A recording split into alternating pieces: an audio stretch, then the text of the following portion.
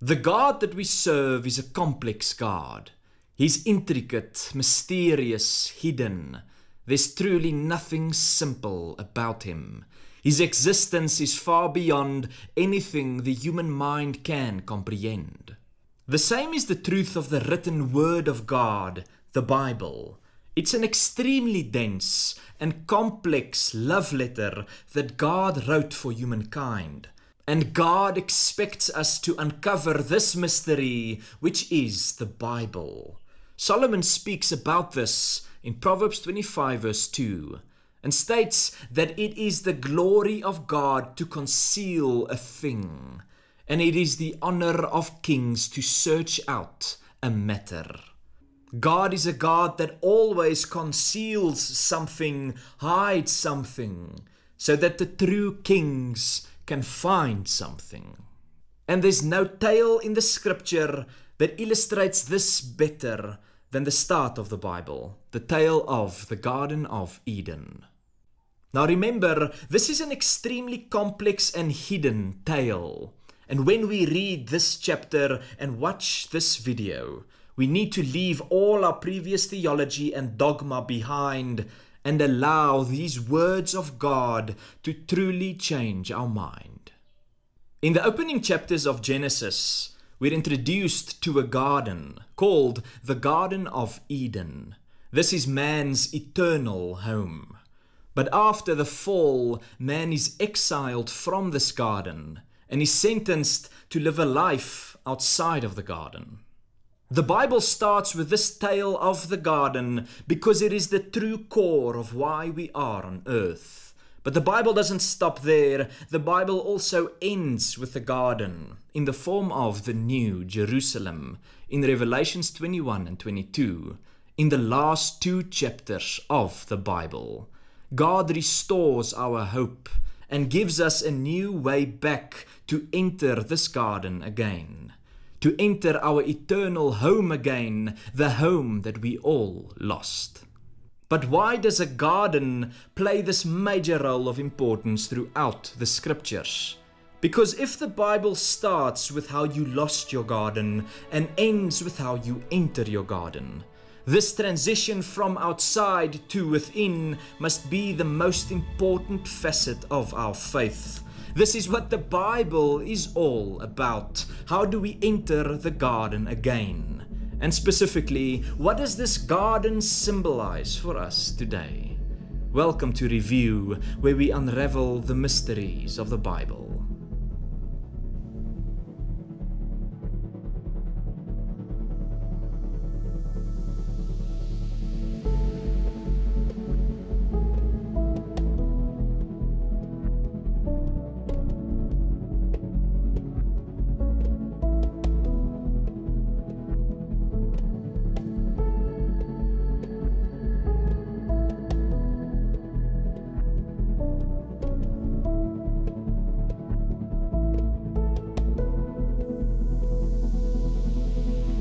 In Genesis 1 verse 27, God created man in his own image. This first man has 2 components. It is both male and female.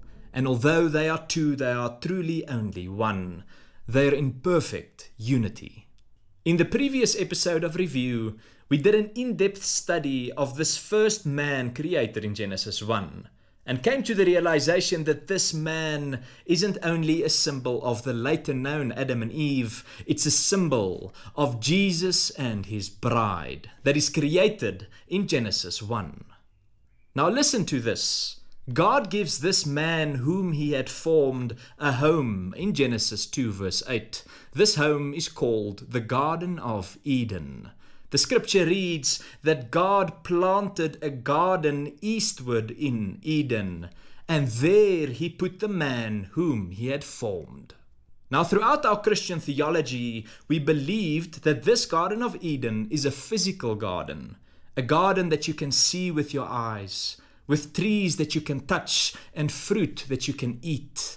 But perhaps we missed the plot all along. The key to this is where the garden is planted. The scripture states that God planted the garden in the east. The garden is in the east. This word east is our hidden message. This east doesn't refer to a physical location on a world map somewhere close to Iran. No, the garden isn't there. This word east is the Hebrew word kedma, which is the word in Hebrew for the word eternity or before time. This word east, or then kedma, is a word that appears right through the Old Testament and is used to express a different spiritual realm far beyond this physical realm that we've grown familiar with. We read about this spiritual realm in Habakkuk 1 verse 12, where the scripture states that God is from everlasting. God is from the east. This word expresses who God is as an eternal God. In Deuteronomy 33 verse 27, Moses speaks and states that the eternal God is thy refuge. This word eternal is the word kedma or east. You can almost directly translate this to the God of the east is thy refuge. Now this is such an amazing thought, the fact that the garden is planted in the east. The garden is planted in eternity. Therefore, the garden must be eternal. This has some major implications and changes our entire theology of the Garden of Eden. Because when something is eternal, it is not visible. We read about this in Paul's words of 2 Corinthians 4 verse 18, where Paul states, "While we not look at the things which are seen, but to the things which are not seen. For the things which are seen are temporal, but the things which are not seen are eternal." The moment something is visible and physical, when you can see it with your eyes and touch it with your hands, it's mortal. It's bound to time. In time it will perish. But the moment something is invincible and not physical, then it is eternal. The same applies to the God that we serve. Timothy speaks about this in 1 Timothy 1 verse 17 and states that God is eternal, He is immortal, and He is invincible. These three words express each other. When something is eternal, per definition, it means it cannot die, it won't perish, it is immortal. Therefore, it must be invincible. There's nothing physical or visible to God. He's not bound to time as we are. God is beyond time. Therefore, He is immortal and eternal. The same applies to the Garden of Eden, because the garden is eternal. The garden is planted in eternity. Therefore, the garden must be invincible. It's not a physical place.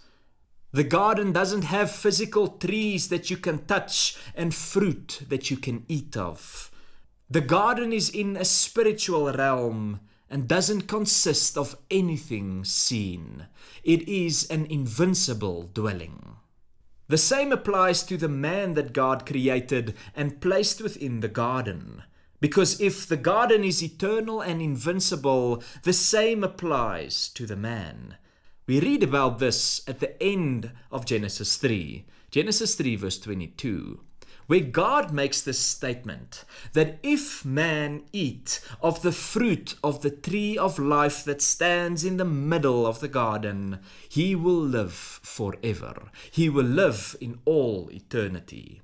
So when man eats of this fruit of the tree of life, he will live forever. He's not bound to time as we are. He's not mortal. He is beyond time. He is eternal. Per definition, this means this man must be invincible.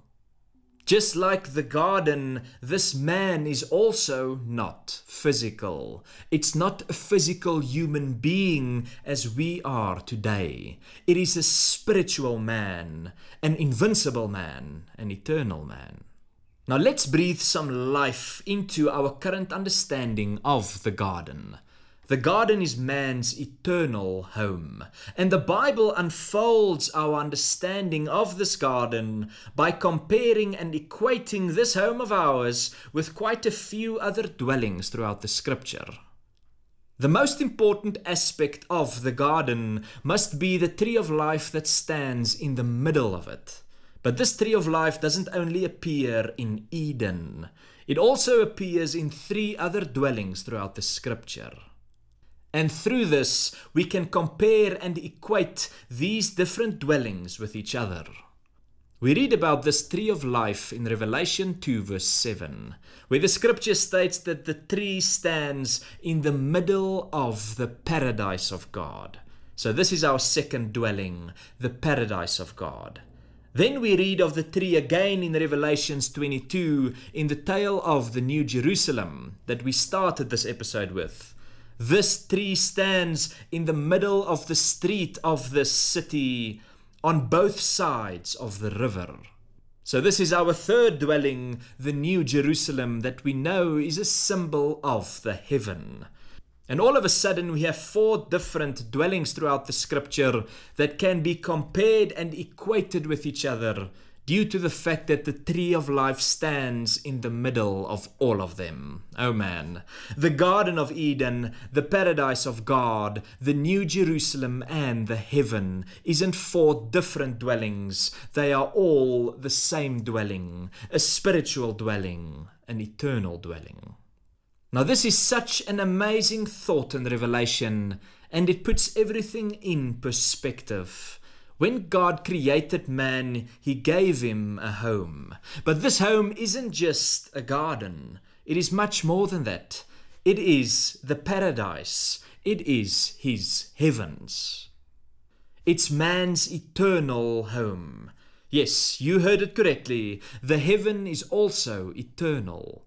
Paul speaks about this in 2 Corinthians 5 verse 1 and explains that we all have a home not made with hands, a home eternal in the heavens. Now this has a dramatic impact on our theology regarding the heaven. And the same spiritual law that applies for the garden applies for the heaven.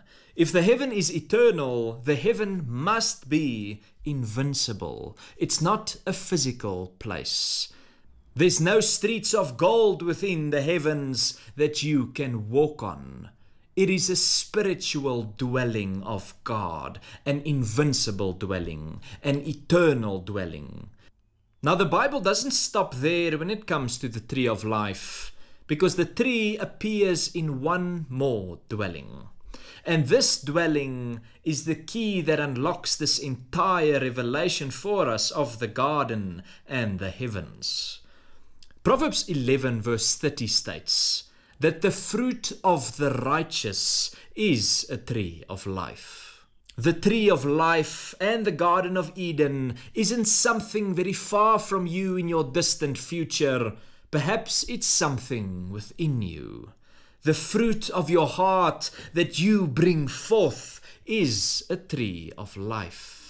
So we can almost say that the remaining dwelling of the tree of life is you.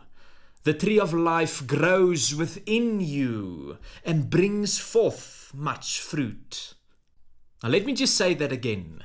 Perhaps the garden and the tree of life is within you. This isn't far-fetched. The scripture speaks about it in Ecclesiastes 3:11. That states that God made everything beautiful in its time. He also set eternity in men's hearts. The International Standard Version Bible translates this verse quite accurately. It states that God made everything appropriate in its time and placed eternity within them. Now this is something Jesus speaks about in Luke 17 verse 21. Jesus states that the kingdom of God is within you. The kingdom is never something outside of you. It is a place of intimacy within your heart. Now this is the most important aspect that needs to enlighten us. These 4 dwellings, the Garden of Eden, the Paradise, the New Jerusalem, and the heaven, isn't your future reward. These dwellings are not just dwellings that you will inherit and enter one day in your future when you physically die. No. The scripture gives us a total different impression and perspective. These are all dwellings within you, and you can enter them today. Now, Jesus sums this revelation up quite beautifully. In John 17, verse 3, Jesus states, "This is the eternal life. This is Ketma. This is the east. This is your garden. This is your heavens. To truly know God." The moment you have a personal relationship with God, where you hear His voice and obey it, the moment the intimacy between you and the Father grows, you inherit something. You inherit your promise. You enter your garden and even your heavens today. Thank you for your time. I will see you in the next episode. Goodbye.